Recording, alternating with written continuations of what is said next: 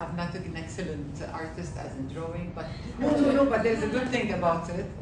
But being creative, you don't need to have the technique to do it. So when I first came to this class, I came with lots of love, and I was already somehow grounded and aware of where I am.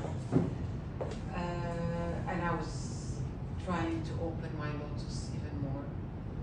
I was inspired creatively in many ways with 4 different persons in my group, and I've asked them today to check which one is them. There are 4, Naveen, Tracy, Loretta, and Asma. We expressed a lot. In emotions and feelings, we got too close. I grew a lot, and I still feel that I have a lot to grow. During the past, there was some things happening in my life that I'm trying to push into love and just get rid of. These are the ones that are here. So basically, yeah.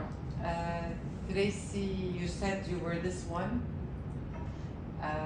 In fact, this one is you. And because you were leading us all. And this one was Tracy, because she's full of emotions and love and activity and stuff.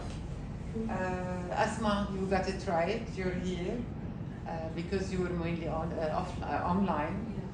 And Loretta, you're this one. Your shine is always around us all.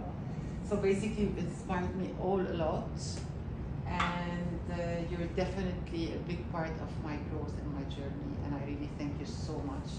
I never knew I needed that much therapy, and this class has given me such a beautiful self-therapy, and things are much clearer. And thank you so